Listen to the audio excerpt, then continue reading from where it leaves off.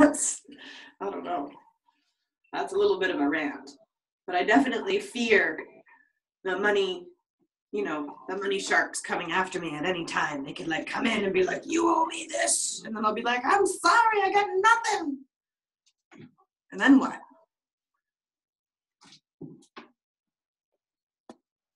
Low battery. And then I'm like, take everything. But then I don't want them to take everything. Wait, so let me ask you something. Since we've met, what have you learned about communication that gives you a more optimistic outlook for the future? Finally, like I felt like as soon as we met, I felt like that's the answer. That's it. This is how I can get all these feelings out, because I feel all these feels around communication, but I'm always left disappointed. So, for an example, you really hurt my feelings today. Oh, great. Try saying that to someone. Oh, well, I hurt your feelings? Well, you hurt my feelings. Or it's like a whole other thing. Well, maybe you've got this inside of you that makes you feel hurt. It's like, well, maybe you could just listen to me and you'll understand that this is kind of what happened that you did and this is what I did. And we're both, in the wrong or the right in both ways. But why can't we talk about this shit? It makes no sense. We don't have the right human relationships. We cannot communicate with each other in a normal fashion where we don't think of egos and all these other different things that are like standing in the way of like, oh, my life and this, individualization. Like everything's so linear. It's not linear. Nothing is. This is kind of linear, but there's so many different aspects of this. I guess all the lines would turn into something that way.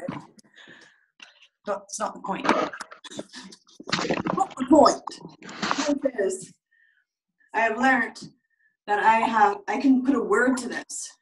Like, hey, we're having a conversation, and then you just switched it, and you just started talking about something linear or something, like that would be, what would that be, Elijah? That would be like conversation type transition from one to the other. From one to the other. It's leaving the other part of the conversation, and now we've developed a system where we actually have words for each of these things that happen.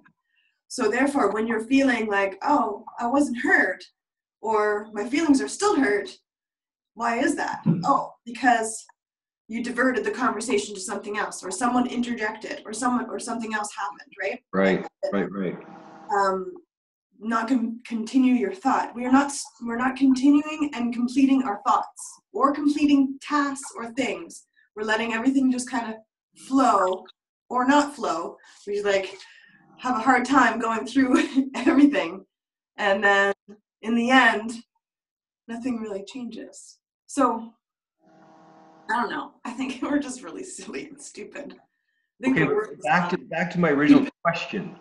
Just because I want to keep this in a sort of a direction of empowerment of has your communication improved in a way where you can see it continually improving, and then ways to help other people to continually improve their communication. Well, I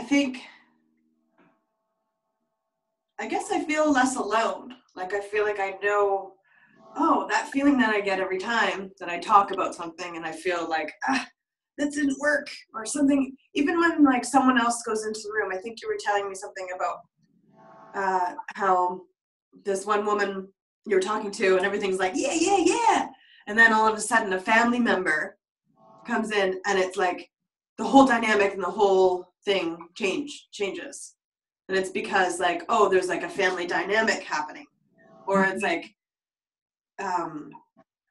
just paying attention to these things we just don't do. And it's really silly. Like, I think it's really silly. Mm-hmm. Because there's a whole other part of our minds that we're not exercising, that we're not utilizing. and we're not able to feel anymore. We're like making walls up inside this little tiny bathroom, sticking ourselves in a little tiny spot, and we're not feeling safe outside of it. So we don't do anything else. Sit here and curl our hairs and look at our phones or something. I don't know. So I guess what the answer to your question is, I feel like I've improved in a way that I'm able to communicate better with people, knowing that I'm not crazy for thinking these things. In a way, I actually, don't feel crazy anymore, because there's actually a word and it's actually a thing. It's not like just me in my head thinking of all this, right? Thinking of all these extra things that are going on all the time, where I've known, yet they're not talked about. So it's good to talk about things, and it's good to have relationships and be able to talk to people about things and go through things together. Like if I have a hard day or a hard time, someone can listen to me, or, and actually say something nice instead of like, well, you gotta do this or do that, or I did this or I did that. I don't know. That's good too. Maybe I'm just trailing off now. Well, sounds like the appreciation convo, or any type of feedback, or any type of interaction. Feedback, those are all good things, but they need to be delivered in a way where they're not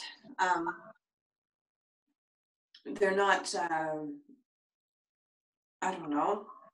Everybody needs a different delivery, I think, really. Because everybody's gone through different things in their childhood. And I think that some things trigger certain things, and talking about them can help getting them out. But you need to be able to go somewhere, like with someone, and like be vulnerable with them and let them talk. And I talk about it without, judgment. Maybe. I don't know. I asked a very leading question. What's that? I don't know. I'm not very good at definitive answers, really. Well, no, I love your answers, and I think it's very, what I see this as is a tool within the School of Conscious Communication to sort of reflect back to the world some of our experience, at least together, and I'm bringing the idea of these tools being helpful in regards to us sort of even talking about them or thinking about them. And you are, to me, giving merit to whatever the process is. Mm-hmm. Because only you can speak from your experience, and only you can, like, if you have a communication system, if it's just me talking about it, which is the problem, it doesn't work. So I'm supposed to be talking to somebody. And actually be able to communicate with people using the tools, right? Right. And I think I can. Mm-hmm. So to me, I think if it was a normal thing to be like, oh, here's a card that represents how I feel right now, or, like something like that, then if it was accepted, oh, yes, you're right. I need to keep myself in check, or I need to do this, or maybe I don't have time for this, and maybe we should do it later, or whatever, right? Or I'm going through a lot, and I'm sorry I just said that. Didn't mean to do it. I don't know. I think we could communicate. For an example, so I take care of a young boy. He comes in one day, and he's like, are you ready to go? Are you ready to go? And it's like bright and early in the morning, no coffee at all. And I'm in my pajamas, and I'm 15 minutes before he even usually comes into the door. So right away, it like starts this like huge anxiety in me, and I'm like, like I'm not ready to go yet. I'm still in my pajamas. Like, what do I say? Oh my gosh. And then I realized, like, wait a minute, not in my house. We don't do that. We say hello, and we say, hey, what's going on? I've got a lot of anxiety, and I'd really like to go to school on time today, or like before time. So what can I do to help you get ready? Or instead of this whole angsty thing that someone else is projecting on me that I feel. So yeah, we can be able to talk about it. It's great that, there's a lovely child that is willing to talk about these kind of things. Because the next day we talked about it and it was like, yeah, this is the way I'd rather be greeted. This is the way we usually do it. This is the way that that makes me go faster if you need me to go faster. I need, kindness and help. If you start putting anxiety on me, I actually freeze and I'll go way slower. So, and that person doesn't want that. That person's just going to get more and more mad, right? Mm-hmm. So, yeah, how do we communicate with each other in order to start actually understanding where people are coming from, understanding what they're doing? You know what I mean?